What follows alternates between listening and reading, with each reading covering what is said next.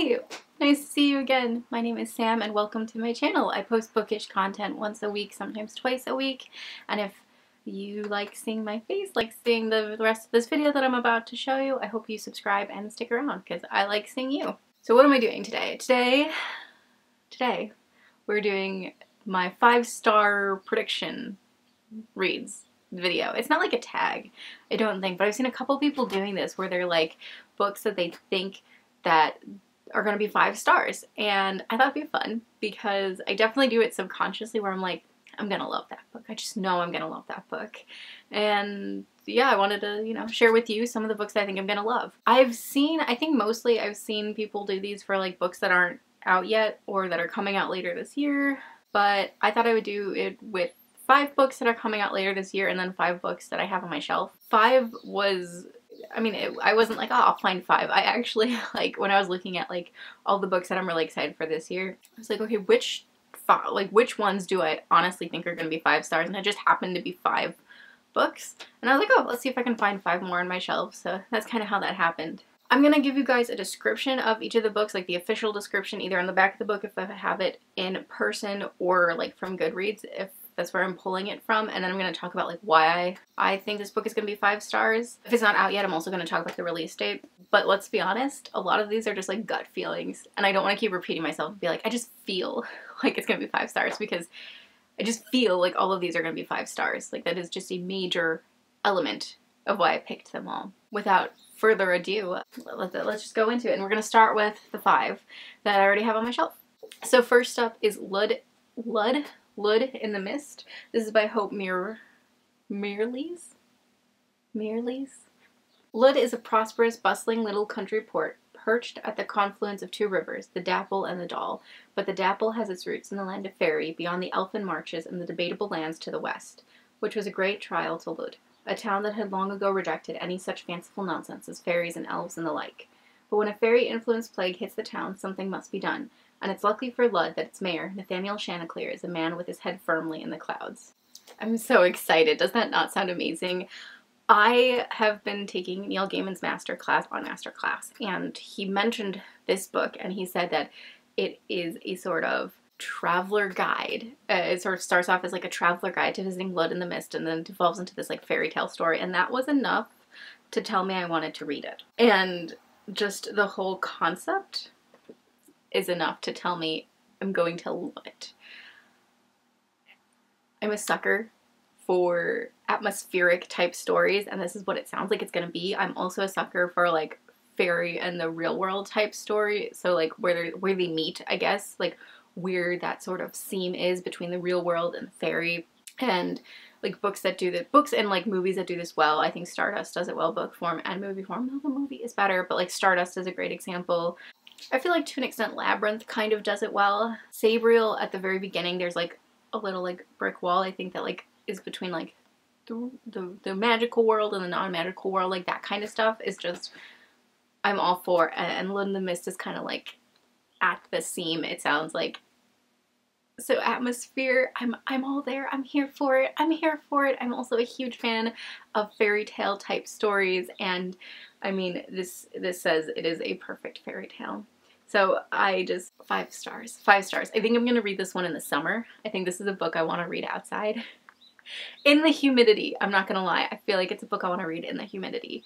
Lud in the Mist, everyone. Lud in the Mist.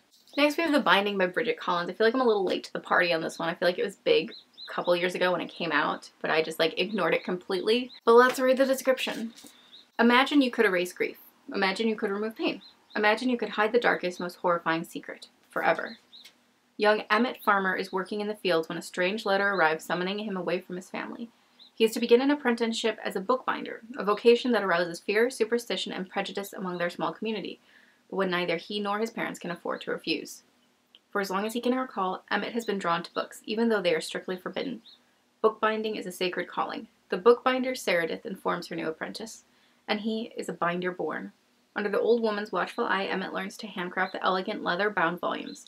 Within each one, they will capture something unique and extraordinary, a memory. If there's something you want to forget, a binder can help. If there's something you need to erase, they can assist. Within the pages of the books they create, secrets are concealed and the past is locked away.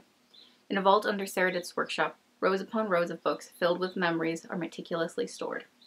But while Meredith is an artisan, there are others of their kind, avaricious and immoral tradesmen who use their talents for dark ends. And just as Emmett begins to settle into his new circumstances, he makes an astonishing discovery. There is a book with his name on it. Soon everything he thought he understood about his life will be dramatically rewritten. Does that not sound amazing? Bookbinding that like takes away memory and erases memory, and maybe he's erased his memory or someone else has, or he like had it erased, and yes, I'm here for it. I'm here for it, but the real cherry on top. And this is also the reason that made me like perk up my ears and be like, wait, maybe I do want to read this more than I thought I did, is that it's actually got a the main romance is gay. Why isn't that advertised more with this book? I don't know. But yes, I actually found out about this book. Like, I'd seen it, I'd heard about it, but I found out about it from a Reddit thread where they were talking about queer romances in sci-fi and fantasy, and they're like, The Binding, and I was like, The Binding? I've seen that book. Is it gay? And apparently it is gay, and I'm here for it. More queer content in sci-fi and fantasy. Please and thank you. Also, it's one of my favorite novels is The Starless Sea, and this 100% reminds me of The Starless Sea. Just like the bookishness of it, I guess, if that makes sense. So another mark in its favor. Really looking forward to this one. Don't know when I'm gonna get to it though. I really want to get to it this year. I have no idea when. The Octopus Man by Jasper Gibson. I'm pretty sure this one is not published in the US, which sad. I had to order this from Waterstones, and I actually saw a book review for it on YouTube, and I'm so sorry, I'm totally blanking on the YouTuber's name. I'm gonna put it here and also link it down below so you can go check out his channel. But The Octopus Man, when I heard the description, I was like, this sounds very much like a me book, and it kind of reminded me of Matt Haig's stories. Not the Midnight Library, I haven't read that, but like The Humans, it kind of gave me like The Humans vibes. So let's read the description. Once an outstanding law student, Tom is now lost in the machinery of the British mental health system, talking to a voice no one else can hear, the voice of Malamok, the octopus god, sometimes loving, sometimes cruel, but always there to guide him through life. After a florid psychotic break, the pressure builds for Tom to take part in an experimental drugs trial that promises to silence that voice forever. But no one, least of all Tom, is prepared for what happens when the octopus god is seriously threatened. Deeply moving and tragicomic, The Octopus Man takes us into the complex world of voice hearing in the bravura literary performance that asks the fundamental question about belief, meaning, and love. So it's not my typical read, but from what I understand, Tom is very much convinced it's real, and this book makes you question, well, even if it's not like real, the fact that it's real to him makes it real, and how do you weigh that? How do you value that? You know, how do you see that? And I love asking those questions. I think it's really important to ask those questions. Even though I have no experience with the British healthcare system, the healthcare system in America is fucked up, and most healthcare systems are just fucked up. People don't get the care they need, and I think that is also something that deserves criticism. So yeah, really excited for this one. I think the fact that it reminded me of like The Humans by Matt Haig is what drew me to it and makes me think it's going to be a 5-star, along with all these big questions. It very much gives the sense to me that it's going to sort of straddle the line between real and not imaginary, but not like solid, like something that exists like subconsciously or beyond conscious, if that makes sense. So yeah, really looking forward to this one. Again, not sure when I'm going to read it. Definitely do want to make it this year though. This is the only classic on the list, and I was actually going to read it soon. Like, it was going to be my next, I was going to finish the book I had been reading and then pick this one up, but my heart is just not ready, and I know it's going to wound my heart when I read it. And that book is Brideshead Revisited by Evelyn Waugh. Classic. The movie makes my heart hurt though, and I just am not in a place to feel that right now. But the most nostalgic and reflective of Evelyn Waugh's novels, Brideshead Revisited looks back to the golden age before the Second World War. It tells the story of Charles Ryder's infatuation with the flights and the rapidly disappearing world of privilege they inhabit. Enchanted first by Sebastian at Oxford, then by his doomed Catholic family, in particular his remote sister Julia, Charles comes finally to recognize his spiritual and social distance from them. So that's a pretty, I feel like, good overview of what it's about. It's also about like repressed sexuality, the just I think that's why it wounds my heart. It's very hard to watch these relationships, you know. I don't know how the book is going to tackle it, although I do understand the book. I mean, it is about that as well. It's also about not quite fitting in anywhere, I think, so that's also going to hurt. I'm really excited for this one. I know I'm going to love it. It actually came onto my radar through an article I read years ago. I say years ago, but it probably was only 2 years ago. But in The Magicians, there is a character, Elliot. I think his last name is Waugh, Elliot Waugh. And in the book The Magicians, his sexuality, I think he's, in the books, is he gay or bi? I don't 100% remember. He's queer. In the show, they actually take that and they make it a lot more prominent. And the article had been talking about how Brideshead Revisited and other Evelyn Waugh books had influenced The Magicians, and in particular Elliot's character, and how it was then, you know, seeing a sort of fulfillment in the way that he's portrayed in the TV show, and it just made me go, this book sounds good, I should read it. And yeah, and I have read 1 or 2 of Evelyn Waugh's short stories. Don't remember which ones. I think they were both World War II based. It was for a class. And I liked the writing, I do remember that much. So I'm really excited for this. It's gonna be a 5-star. I have the feeling, flipping through it, the language is just beautiful. I don't want to spoil myself, but I have seen the film, so it's not like a spoiler. But yeah. I'm not ready for the emotional turmoil it's going to put me through. Not even turmoil, it just feels like someone's slicing at your skin. So, and then the final book that I have physically that has been sitting on my shelf and I cannot wait to read, and I know it's going to be 5 stars, is Priory of the Orange Tree by Samantha Shannon. Look at this book, it's so pretty. So pretty. There's no reason I've been putting this off. I want to read it. I know I'm going to love it. I have no good reason for putting it off. The binding is coming apart a little bit, but that's whatever. Let's just read. A world divided. Whoa, huh? A world divided. A queendom without an heir. An ancient enemy awakens. The house of Berethnet has ruled Innis for 1,000 years. Still unwed, Queen Sabran the Ninth must conceive a daughter to protect her realm from destruction, but assassins are getting closer to her door. Ead Drian is an outsider at court. Though she has risen to the position of lady-in-waiting, she is loyal to a hidden society of mages. Ead keeps a watchful eye on Sabran, secretly protecting her with forbidden magic. Across the Dark Sea, Tane has trained all her life to be a dragon rider, but is forced to make a choice that could see her life unravel. Meanwhile, the divided East and West refuse to parley, and forces of chaos are rising from their sleep. Guys, doesn't it sound so good? First of all, it's a standalone fantasy novel. I know Samantha Shannon has talked about setting things in like a wider world, but I love that. Interconnected standalone fantasy novels that are like this bulky are something I love and wish there were more of. I'm all for a long series, but I think that if you can condense a story into one text, I think that's great. I think that is so cool, and I think that it still allows you to play around in the world, right, on a wider scale. So just the format super entices me. I really like the Bone season series by Samantha Shannon, so I have good feelings about this. I've heard this is even better. It's queer, it's gay, there's a lot of that going on, always for it, and it's feminist. So, I mean, all of these things just make it a 5-star read, I'm assuming. When am I going to get to it? Hopefully soon, actually. I really do want to read it, and I've been like, now that I've been like away from Memory, Sorrow, and Thorn for a while, I'm like, I really want a big fantasy. So this might be sooner than later, actually. Now that I'm putting in words, I'm just kind of like, I should read that now, huh? I should read that now. Okay, but books that are not out yet. I'm pulling up my laptop so that I can grab their descriptions. And, oh my god, one of them actually comes out tomorrow. So it'll be out by the time this video goes up. Ah, goodness. I'm so excited. First of all, First Become Ashes by K.M. Spara. I have been waiting for this book since I finished Dossel. Dossel was one of my favorite reads of last year. I absolutely loved it. It was so good. Definitely heavier sci-fi and fantasy. Well, not fantasy, but definitely heavier sci-fi.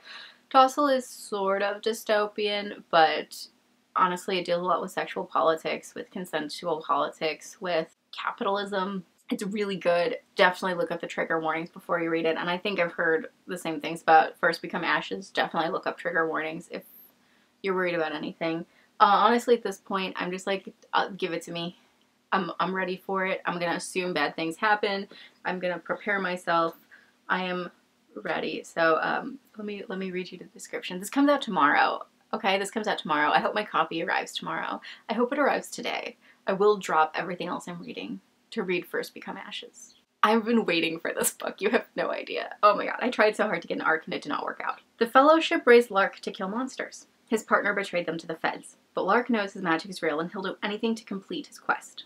K.M. Sparra follows Docile, one of the most anticipated science fiction novels of 2020 with First Become Ashes, a fantastic standalone adventure that blends pain and pleasure and will make readers question what is real and what is magical.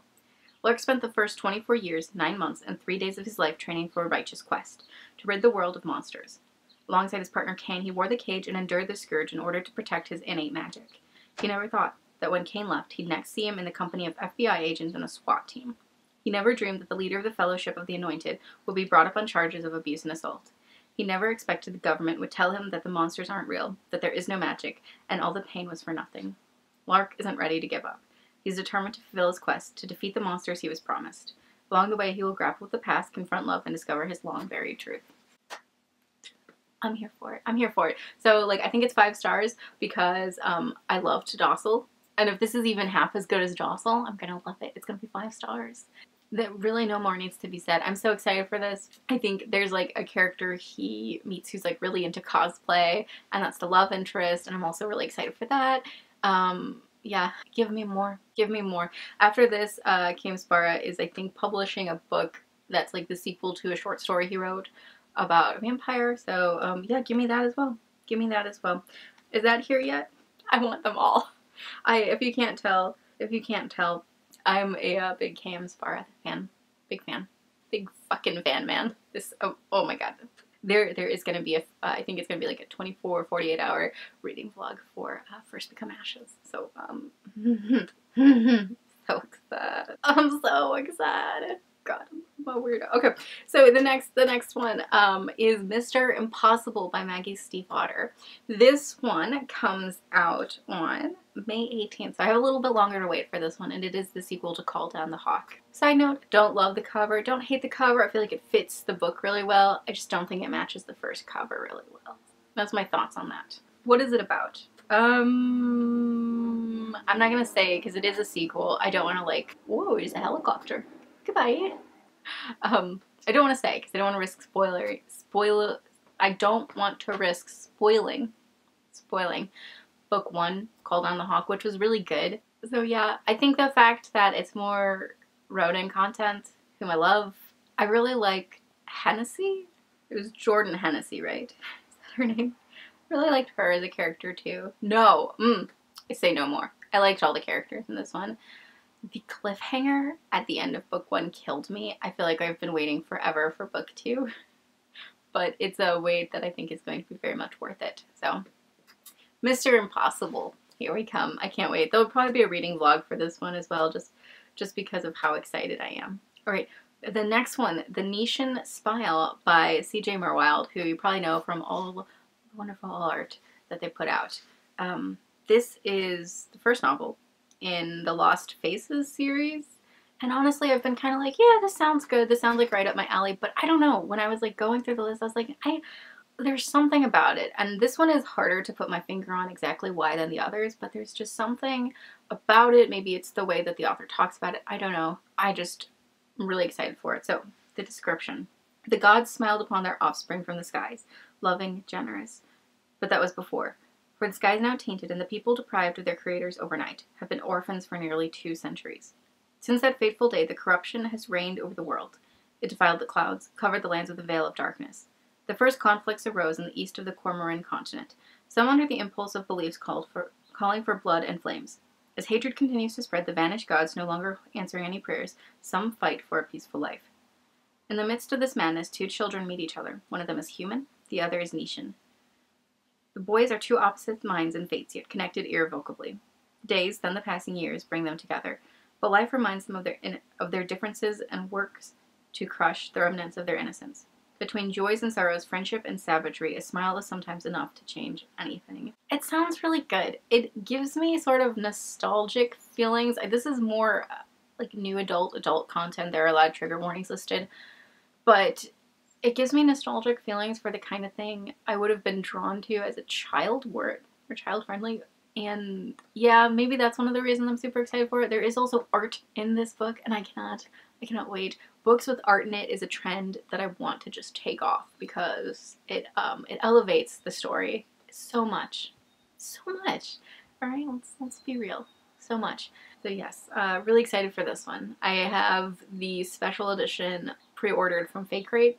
I don't think I'm gonna feel the urge to have to read this right away. I can wait until the book comes in rather than like having multiple copies pre-ordered. But I'm pretty excited. All right, so this next one, I don't know. This shouldn't surprise you if you've been watching my channel before, if you've seen any of my vlogs, because I talk about it a lot. But Empire the Vampire by Jay Kristoff comes out September 14th. I can't wait. I have so many copies pre-ordered. This is my most anticipated read of the year, hands down. I don't even have to think about it. Like, I cannot wait for this book. It's good. I'm so excited. All right, I'm so excited. So the official description. From Holy Cup comes holy light, the faithful hand set world aright. And in the 7 martyrs' sight, mere man shall end this endless night. It has been 27 long years since the last sunrise. For nearly 3 decades, vampires have waged war against humanity, building their eternal empire even as they tear it down. Even as they tear down our own. Now only a few tiny sparks of light endure in the sea of darkness. Gabriel de Leon is a silver saint, a member of a holy brotherhood dedicated to defending realm and church from the creatures of the night. But even the Silver Order couldn't stem the tide once daylight failed us, and now only Gabriel remains. Imprisoned by the very monsters he vowed to destroy, the last Silver Saint is forced to tell his story. A story of legendary battles and forbidden love, of lost faith and friendships won, of the wars of blood and the forever king, and the quest of humanity's last remaining hope, the Holy Grail. Reasons I'm excited for this book. Jay Kristoff is the author.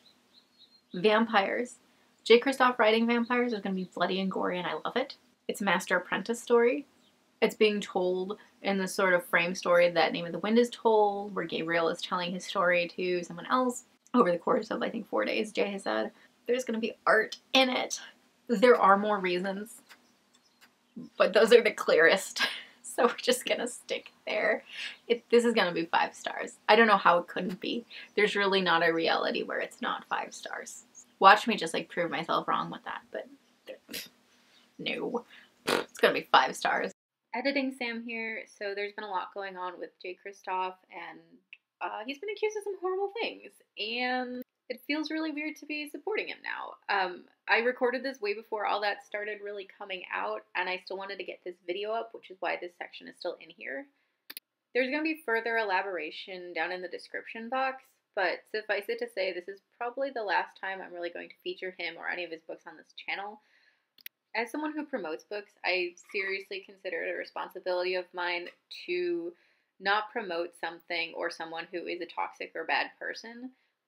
That doesn't mean I'm necessarily not going to be reading his new book. That's something that I'm going to have to continue to grapple with on a personal level. When I read, I tend to see it very much as like the author is dead and this book exists outside of whoever created it. But that doesn't mean that I have to support him on video and sort of like, I don't think give him clout. This is a very tiny channel, but I'm not interested in supporting an author vocally like that as much as I am supporting an author who is, you know, not maybe doing really shady bad things. And then last but not least, Dark Rise by C.S. Packet? Is that how you say your last name? Packet? Dark Rise by C.S. Packet, coming out September 28th. I've never read anything by C.S. Packet. I haven't read Fence. I haven't read Captive Prince. I do want to read both of those. They're like on my radar. They're just nothing that I feel like the urge to read, but Dark Rise just is. It's similar to Niche and Smile in that it gives me like nostalgic feelings. This feels 100% like something I would have pretended to play at as a child, and that's definitely a draw for me. So what's the official description? 16-year-old dock boy Will is on the run, pursued by the men who killed his mother. Then an old servant tells him of his destiny to fight beside the stewards who have sworn to protect humanity if the Dark King ever returns. Will is thrust into a world of magic where he starts training for a vital role in the oncoming battle against the Dark. As London is threatened and old enmities awakened, Will must stand with the last tears of the light to prevent the fate that destroyed the world from returning to destroy his own. Yes. Low-key, it kind of also sounds like, like Legendborn a little bit, how they're like the descendants of King Arthur's knights, and they like get like aspects of the knights. I don't want to spoil that book too much because it's really good, but it gives me that kind of vibe as well. And yes, just it sounds great. I think the cover also is doing a really good job of making me be like, I want to read that. I really want to read that, and I'm really gonna love it. That nostalgia factor is definitely huge in why I think it's gonna be 5 stars, though. Like I said with all of these, it's really a feeling. It's like a gut feeling. And this is no less of that either. So that's it for me. Those are my 5-star prediction books. Have you read any of these? Are you excited for any of these? Do you think any of these are going to be 5 stars for you? What books do you think are going to be 5 stars? Like, let me know down in the comments. Let's talk. I think it's really interesting how you can kind of like feel like a book is going to be 5 stars for you even before you get to it. And it makes it even more crushing when it's not, right? Like, it makes it so crushing when you get to it and it's just not 5 stars. I've had that experience already this year. I've had some really disappointing reads, but I've also had some books where I'm like, I knew I was gonna love it, and the fact that I loved it made me love it even more, I guess. Like, it's just shining even brighter. So I've had both experiences this year. Hopefully I'm right that I at least like these books a lot. I think I'm gonna love them, but hopefully I at least like them. Hopefully none of them are major disappointments. That's it. That's what I'm going to leave you guys with that. So thank you for sticking around. Once again, if you liked this, subscribe so you can see more of me and my face and my content. That sounds so conceited, but you know, it does. It just sounds conceited. There's nothing else to say after that. All right. Well, you have a great day. Stay safe. Working on my outros and intros still. Can you tell? Bye.